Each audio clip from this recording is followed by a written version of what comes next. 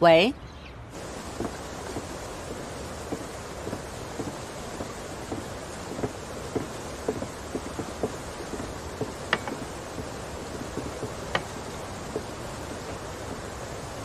感觉一切都很熟悉，又好像昨天才发生过一样。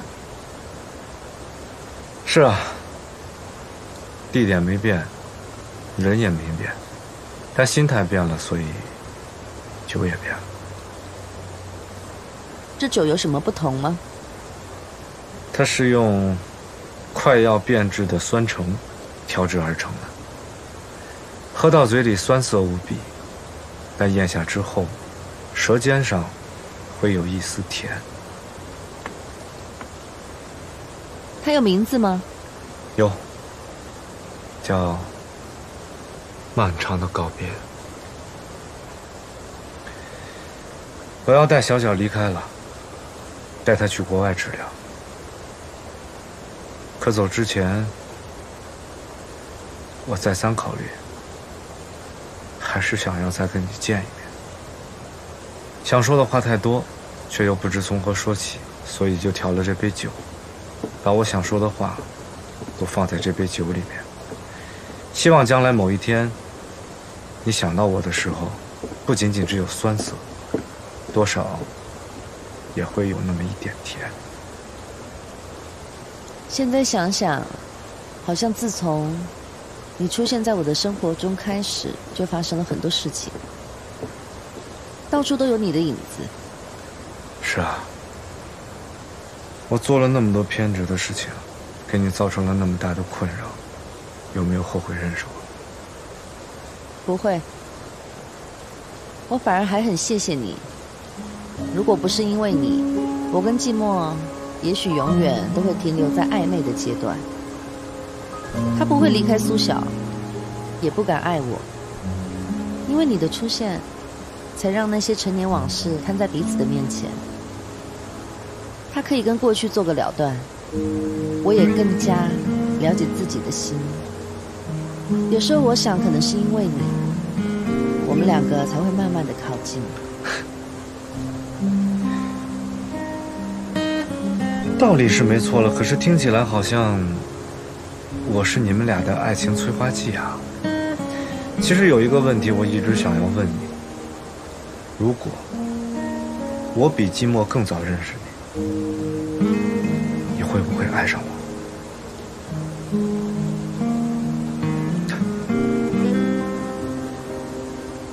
行，看来我真的应该彻底死心了。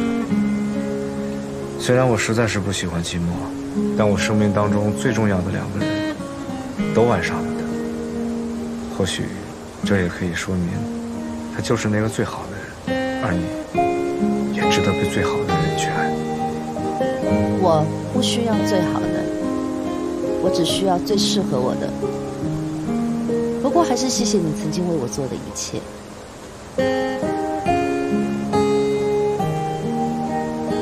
如果有一天你需要任何帮助，请你一定记得，你有一位老朋友，可以随时为你出现，随时为你提供任何帮助，随时站在你的身后，做你的后路。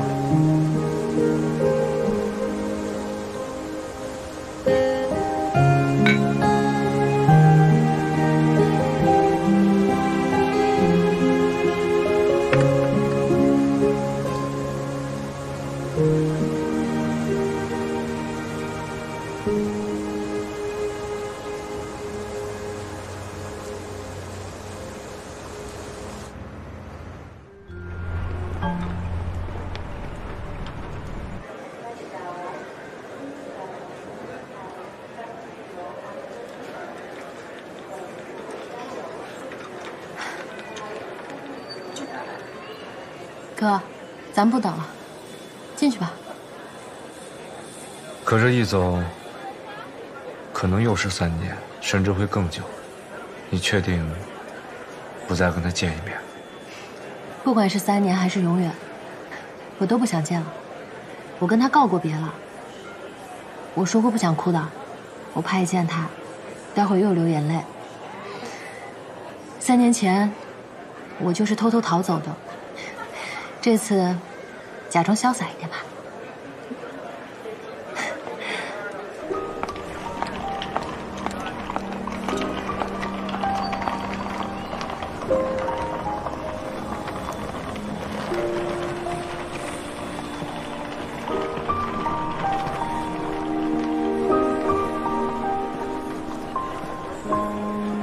来得及吗？来得及，9点多的，看一下航班。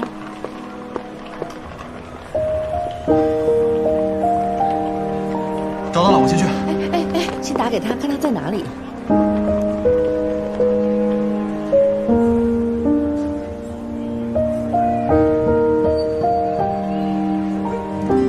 季墨，这是我给你发的最后一条信息，发完之后，我就会删除你的号码。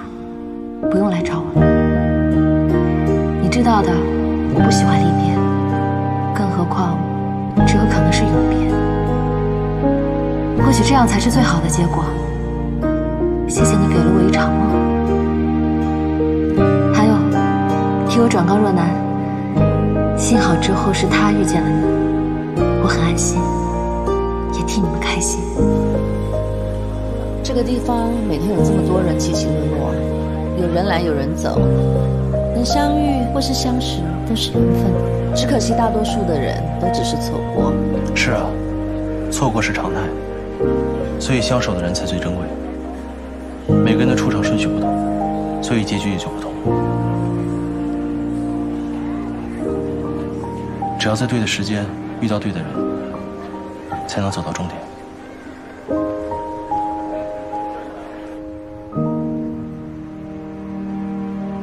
好，我知道了，谢谢。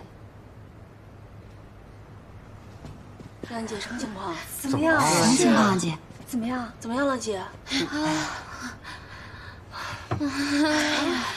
斯达入围了最佳新人奖。斯达，太棒了！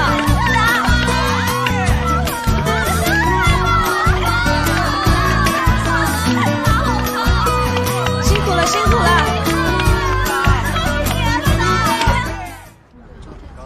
若兰姐，由于天气下雨，所以我们临时调换了场地，斯达可能要稍微等一下。没关系。哎，宋子豪怎么来了？他不是得病了吗？他之前不是打过斯达吗？他不会是来找麻烦的吧？谢谢。早上好。然后这些东西记好了。早上好。不像他。是啊。早上好。走。嗨，若兰姐。该不会改变自信了？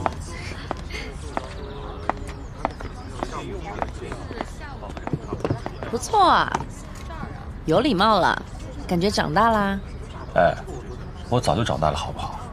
只不过是长大了点。我知道，之前是我太不懂事儿了，让你帮我收拾了不少烂摊子，麻烦了。你知道就好了。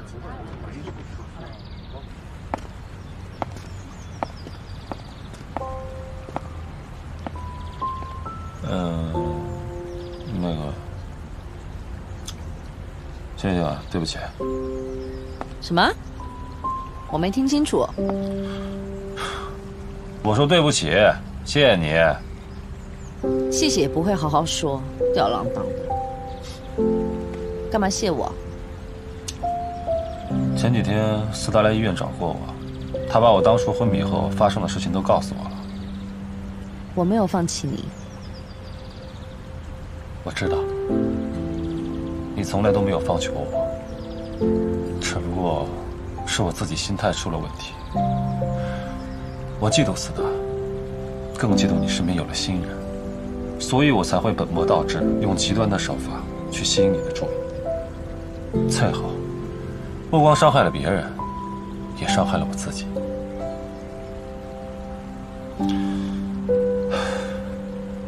若楠姐，我知道我做错了很多事情，也给你造成了很多的麻烦，所以我今天想当面向你道歉。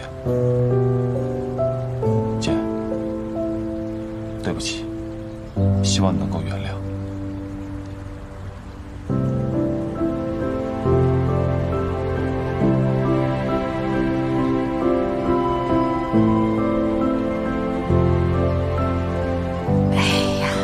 傻小子，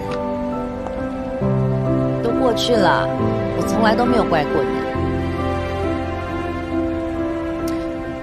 其实你出事之后，我反思了很多。以前我总是用自己的标准去要求你，因为我很看重你的能力，可是却忽略了你要承受的压力。表面上我成功了，但事实上我觉得我自己失败了，因为我遗失了那个健康快乐的宋子豪。其实你今天跟我讲这些话，姐很开心，因为你真的长大了。希望从今天以后，我们都要向前看。我希望可以看到当初我认识的那个神气活现的宋子豪。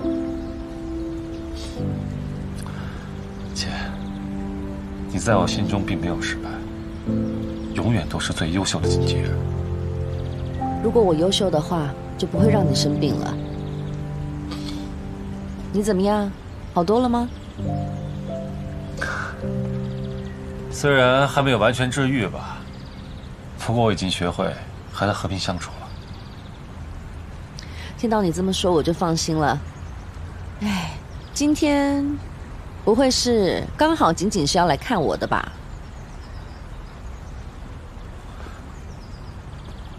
他在哪儿啊？哼，